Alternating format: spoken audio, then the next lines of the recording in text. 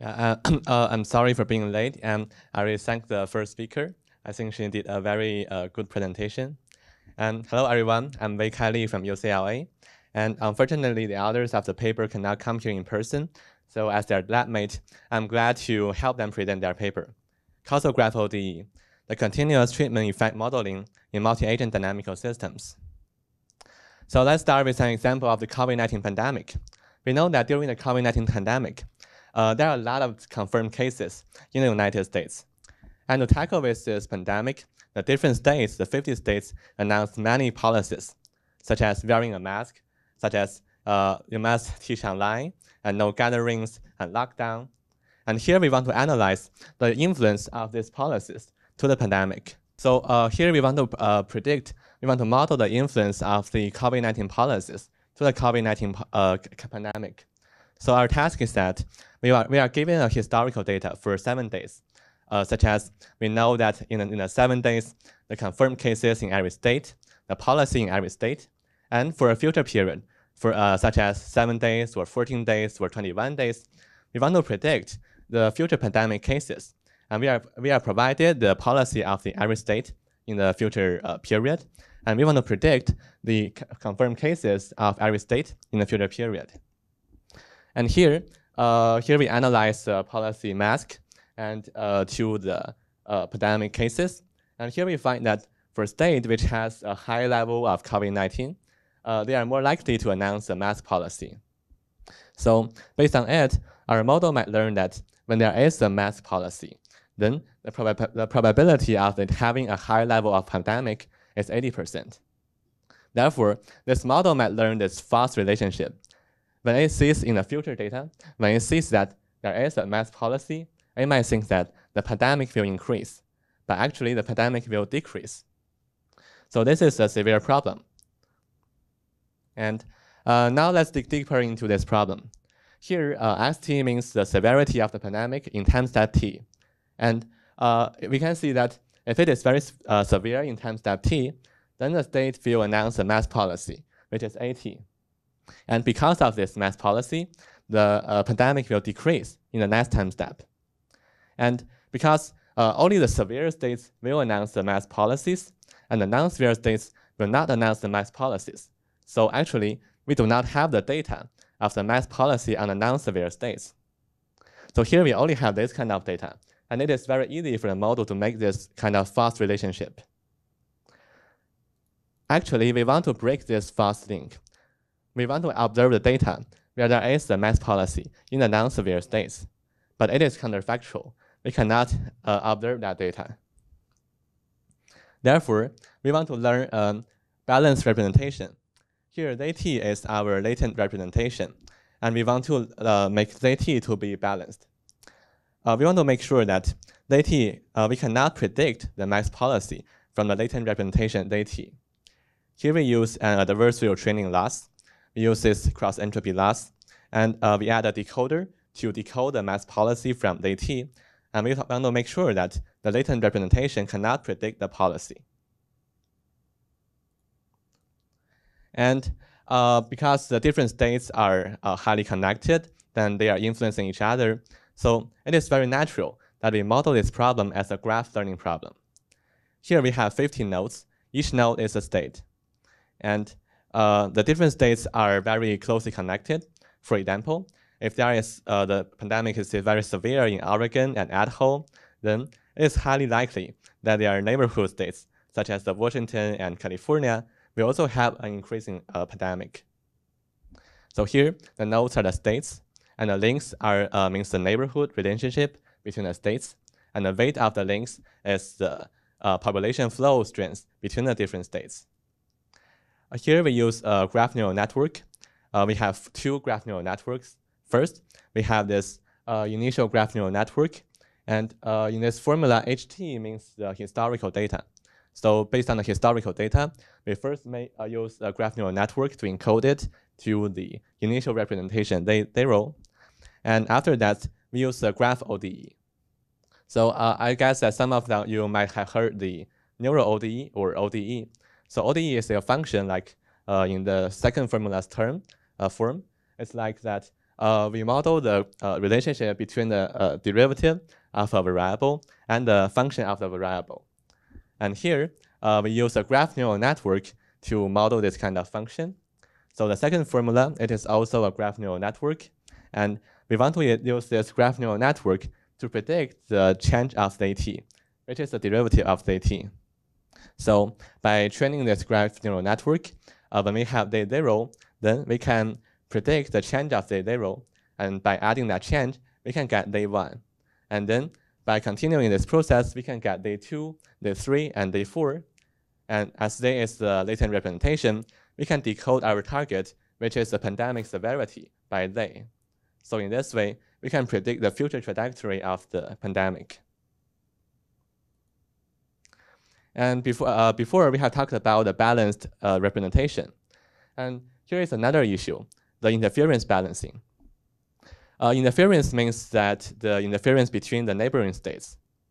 And here, as an example, we can see that here is a state, the red state. Its pandemic is very severe, but it does not announce the vaccine policy. And all of its 4 neighboring states announce the vaccine policy.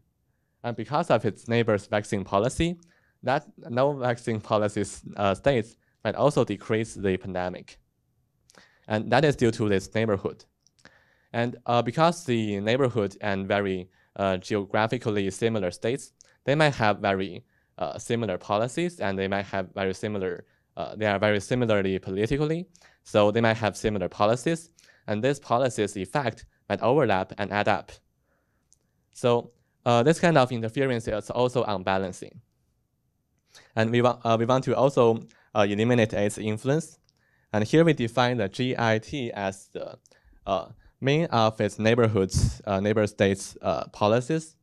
And we want to make sure that we cannot predict this interference, which is the mean of the neighborhood's policies, from the latent representation Z and the current state's policy O. And besides the representation balancing and the interference balancing, another key novelty of our paper is the treatment fusing. In previous papers, here the treatment means the policy. This term is adopted from the clinical area. So in previous papers, generally they often can just model one kind of policy. But here we have a lot of different policies, such as you must wear a mask, you must have a lockdown, and you must online teaching. And these effects, these policies, their effects can add up. But we cannot just directly add their effects, because there might be some complex relationship. So here we use treatment fusing. First, here we assume that we have k kinds of policies. First, we encode them into a one-hot encoder in one-hot encoding, and then we encode them into a compact latent representation. And then by using this formula listed here, we want to fuse the k representations to one representation by applying the attention mechanism. So in this way, we can simultaneously model the k kinds of policies. So based on our previous discussion, here we show our model, the CAG ODE. So in this model, the blue line here means that the pandemic trajectory. And the blue line before the dashed line is the historical data. The blue line after the dashed line is the future data. We want to make prediction of the future trajectory based on the historical data and the policy of both the historical data and the future data. Here we first have an encoder, and we use the encoder to encode the historical data to the initial representation, Z0. And then based on Z0, we use the graph ODE to predict the derivative of the Z. And then we can predict the future trajectory. And here, as we can see as the 2 stars here, we can also make some counterfactual analysis. The blue line is the factual trajectory, and the dashed blue lines are the counterfactual trajectories. So in some points, like in the star points, we can implement some policy which is counterfactual, and based on this non-existing policies, we can predict the future pandemic. So we can observe some counterfactual analysis, and based on the counterfactual analysis, it can guide our policies. So in our experiments, we find that our model has shown excellent results. In the previous discussions, we have used COVID-19 as an example. Here we also examined the performance of the model on a tumor growth dataset, and our model beats all of the outperforms all the baselines. And here we have tried to predict the future trajectory of 7 days, 14 days, 21 days, or 28 days, and our model has good performance on all of them. Here we also conducted an ablation study. We tried to remove some parts of the model, and we find that all the components of the model is very important. And as we had said before, that we can make some counterfactual observations. And here we use the counterfactual observation to do some case studies of the COVID-19 policies. And in figure A, here we examine what happened in the 3 states, New Jersey, Idaho, and Maine, after they have removed their existing COVID-19 policies. And we find that if they remove all of their COVID-19 policies, the confirmed cases will start to climb. In figure B, we shift our focus to the timing of the policies against public gatherings. It turned out that the sooner the state announced the policy, the better it controls the pandemic. And it is also very intuitive. And in figure C, we also took a closer look at some of the most common policies, like emergency funding, regulations on care facilities, and bans on public gatherings. We find that removing any of these 3 policies will lead to a surge in the COVID-19 cases. And lastly, in figure D, we explored what happens when different policies are announced in different orders. And here we conduct experiments on the 2 policies, no public gathering and no outside travelers. And we find that it is more beneficial to announce the no public gathering policy early than then it is more effective to announce the no outside traveler. So based on this kind of counterfactual analysis, we can really get our policies. So to sum up, we use the graph ODE to model this problem. We are using 2 adversarial loss terms to ensure the balancing, and we are also using the treatment fusing to simultaneously model different policies, and we can do some counterfactual observations. That's all for today. Thank you.